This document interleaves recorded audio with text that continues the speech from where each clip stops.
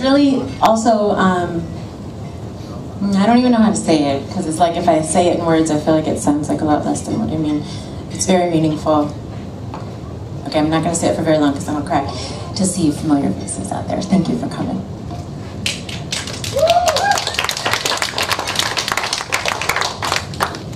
Let's do Waking Up to Sunlight, which is like a little bit cheerful. Is it D flat? Yes. So, Bryan is a really accomplished musician who teaches me the real music things. That this song is not in C sharp. It's in D flat. I mean,